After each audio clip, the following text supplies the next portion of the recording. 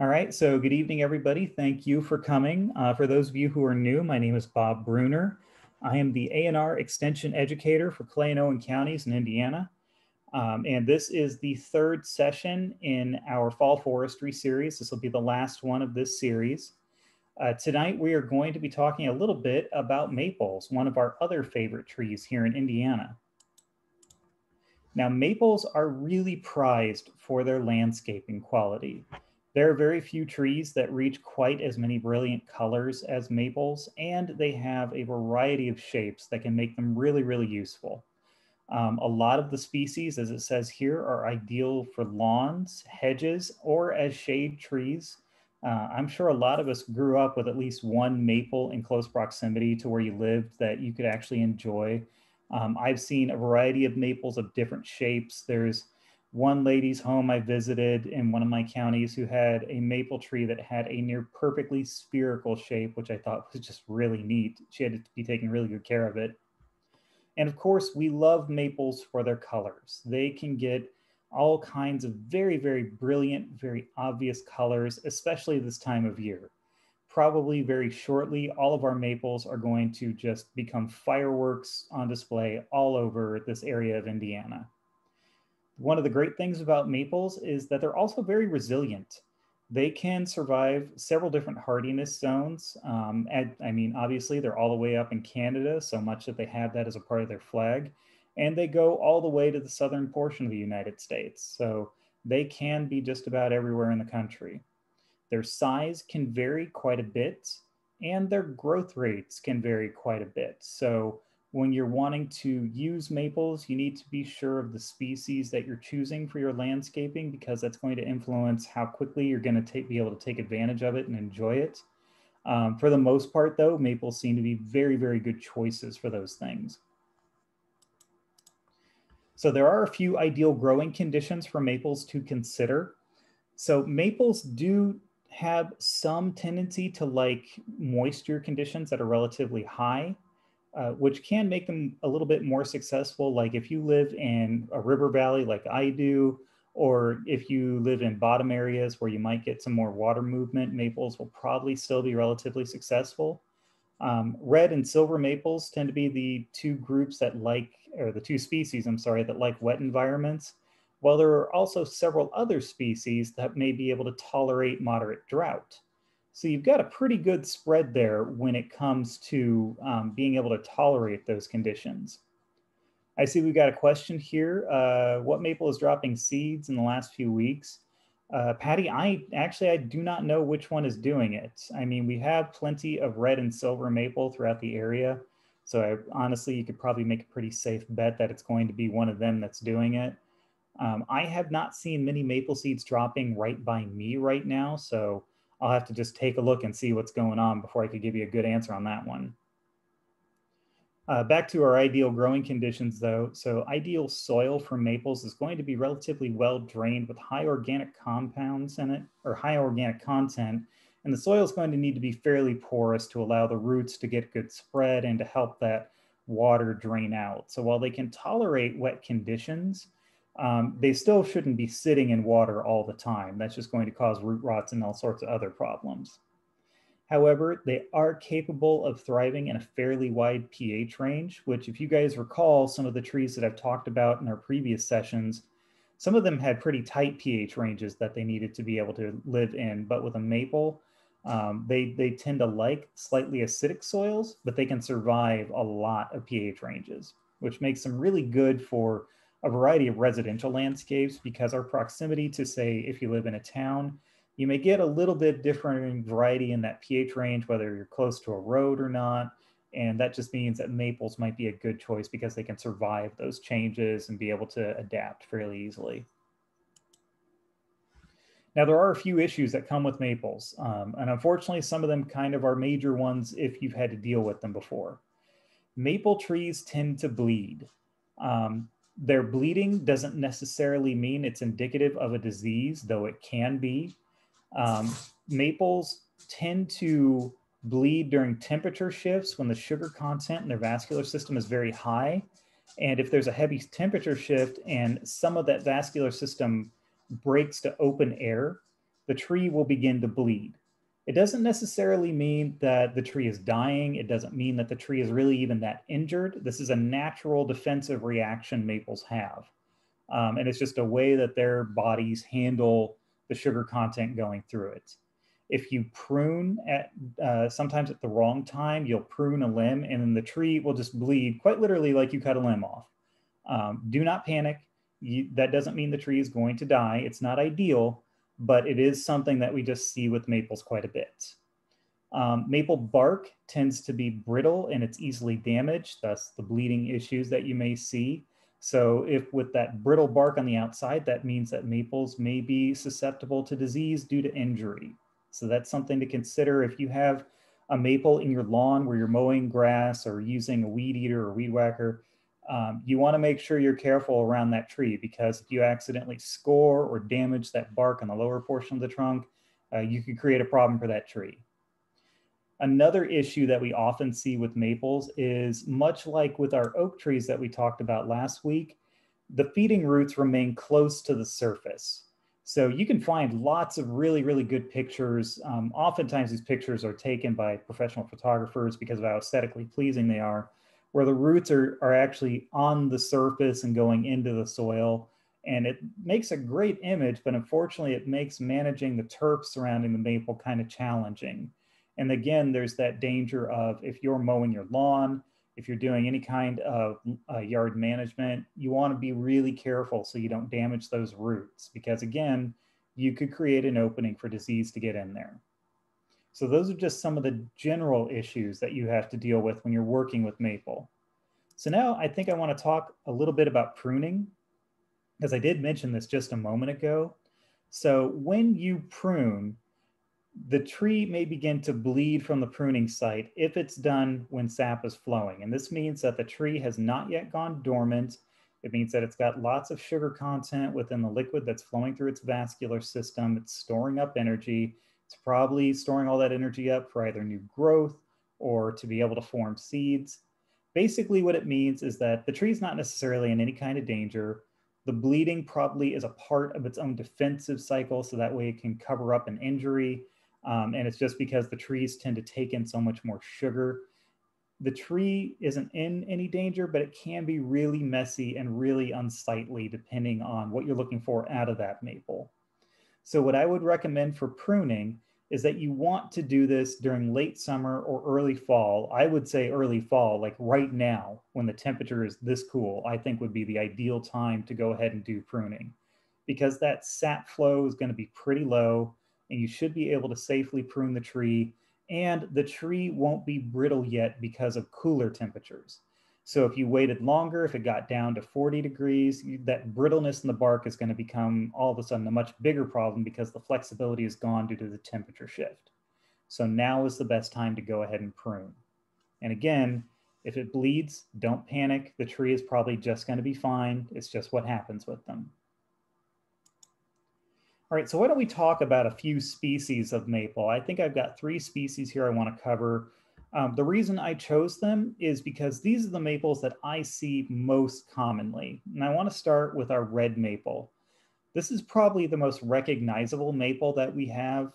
They have, as you can see from the picture, those leaves tell their own story. I mean, that is what you see on all sorts of pieces of art. You see that leaf and you know instantly you are looking at a maple tree. In this case, it is our red maple. So red maples are really valued for their aesthetic appeal and as a great shade tree. They can get big, they grow quick, so they can get very, very large. I don't think I've seen a maple quite as tall as 100 feet, but I've definitely seen some that have gotten past that 40-foot mark, and they can get pretty big. They tolerate well-drained and poorly drained soil. So that means that they are really ideal for landscaping situations, no matter where you are. That being said, I would want to remind you, when it comes to doing any kind of landscaping with these trees, think about the inclination of the yard you're putting them in. Because if your yard has a steep incline to it and you're planting a maple that has roots close to the surface, you may want to rethink that. Their roots are going to be really close, so that means that you may have roots getting ejected out of the soil because of the steep incline. Anyways, however, as good as red maples are, they do have one problem. If your soil is particularly basic, if its pH is very high, it may get magnesium deficiencies occurring. So I always suggest this with any plant. But if you are considering planting a red maple, get a soil test done. And we can take a look at it. You can always bring it into your extension educator if you don't understand what you're looking at, or you can bring it to a master gardener you know. We could take a look at these things. We can help you try to understand what we're reading and what we're going through. So don't be afraid to do that. They're relatively cheap, rarely goes above $15 to get it done. All right, so for our next species, let's talk a little bit about Japanese maple. Now, this one I have heard arguments about. Part of that argument is that Japanese maples, they're not native. The name's accurate, they are Asian in origin. However, they are not what we call an invasive species. An invasive species, the reason they are problems is because when they enter our environment, there are no natural competitors with them. There are no natural enemies that can control them. So they will develop out of control and eventually push out all other organisms that are like them. However, the Japanese maple is what we call an introduced species. No, it is not native. However, it does not outcompete everything in its native environment. They're actually very, very easily managed.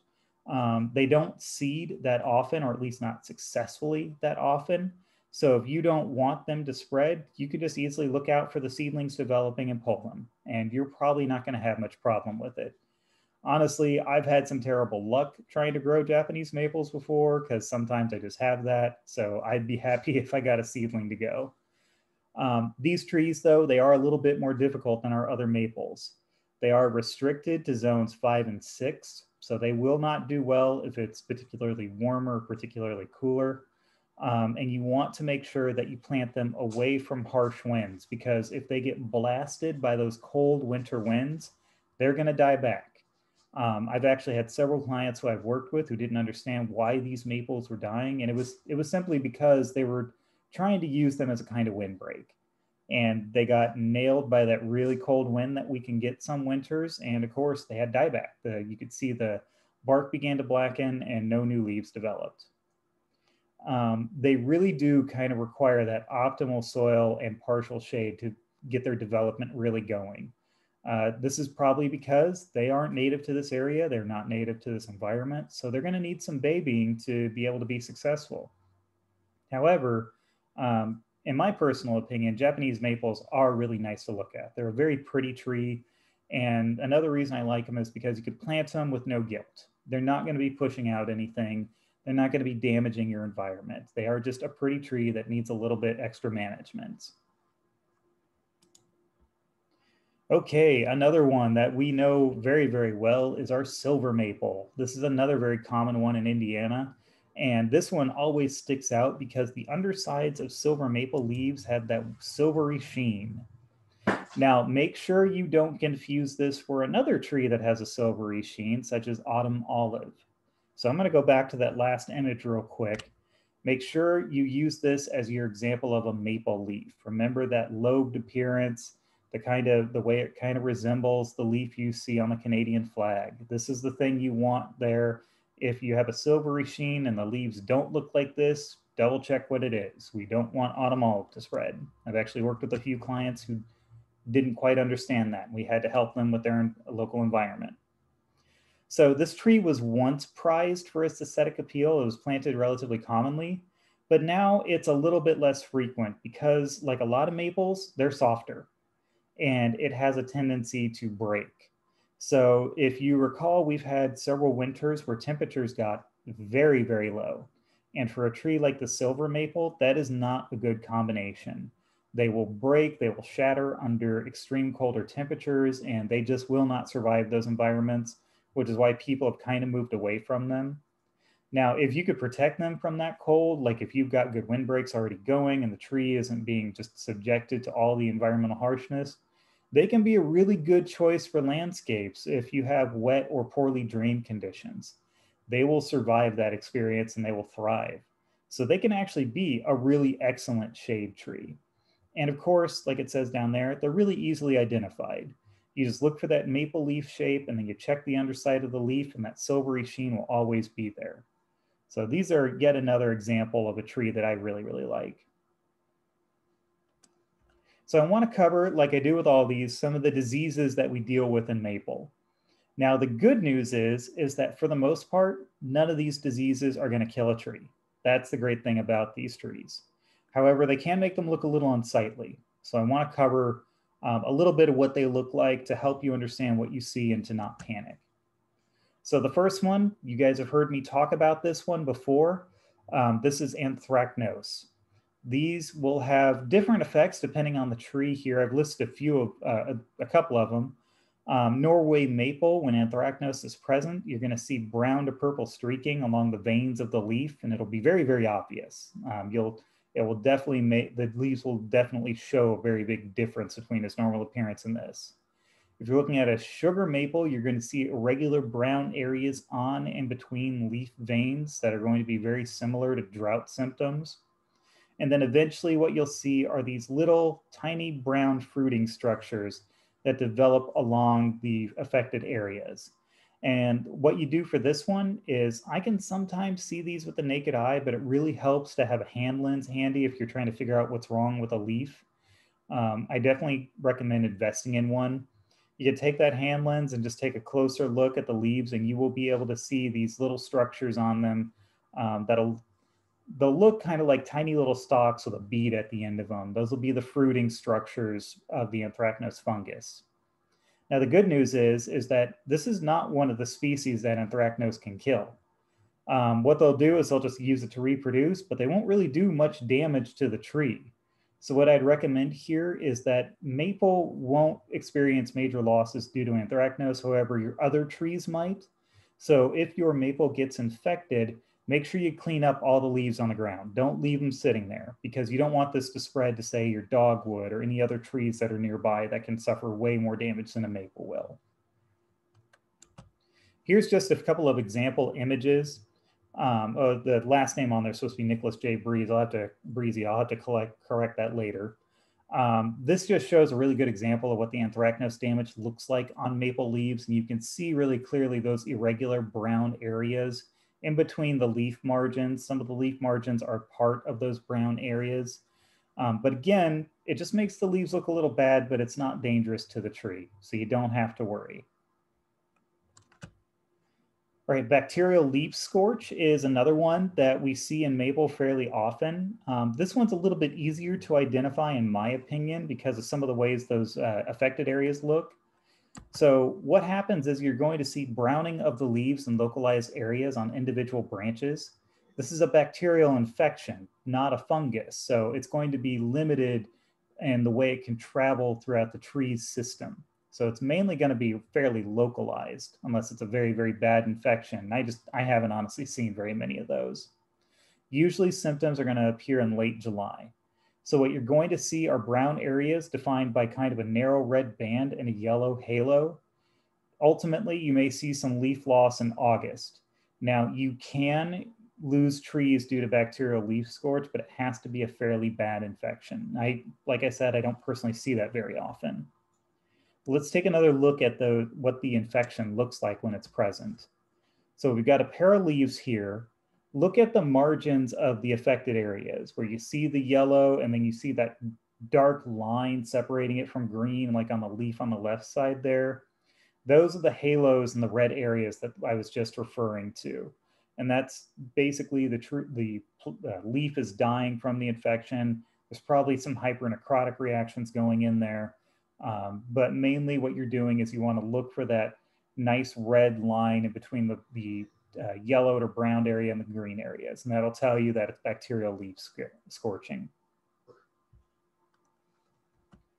All right, this disease is perhaps one that I think is the one I get the most calls on because people consider it the worst one. Again, we don't really face a whole lot of diseases that are going to kill trees. Mainly, they're just going to make them look bad, though bleeding canker, I think, can cost trees if it gets particularly bad. And it really is exactly what it sounds like. The tree will look like it's bleeding. Excuse me. The canker will develop underneath the bark, which will then become sunken as that canker continues to develop. Eventually, the sunken area is going to become reddish, and you're going to see sap beginning to leak out. The final stage of this disease, this is when it gets really bad and it can cost you a tree, is you're going to see the leaves fall off and the limbs are going to experience dieback. So let's take a closer look at this. So bleeding canker is really well named. It honestly looks like somebody stabbed the tree with a knife and it just started bleeding out. I mean, it's awful looking. It can really, really kill the aesthetic quality of the tree. And unfortunately, if it's a bad enough disease, it can kill the tree eventually. Now, I haven't mentioned while I've been talking to these diseases about any kind of management. For the most part, you don't need to worry. Most management really isn't necessary because most of these diseases are not going to cost you a tree. But on occasion, they can get bad enough where you may want to consider taking action. Bleeding canker, there may not be very good things to do. If you lose a tree to bleeding canker or bacterial scorch for that matter, you should remove the tree, and then I would avoid replanting in those areas for a couple of years to make sure that the pathogens are fully gone from that area. Because, for example, with bleeding canker, with a lot of fungal diseases, we would normally recommend just apply a fungicide and you'll be okay. Well, you're not going to be able to apply a fungicide underneath the bark of the tree without paying a pretty significant amount of money, probably more than you're willing to. So I would suggest either just writing that tree off and removing it as soon as it dies, or contacting an arborist to help you manage these problems. Because they're just the management options are something that you really need to take a close look at. Is it really going to be worth it? Is it really going to be necessary? And then make your decision from there.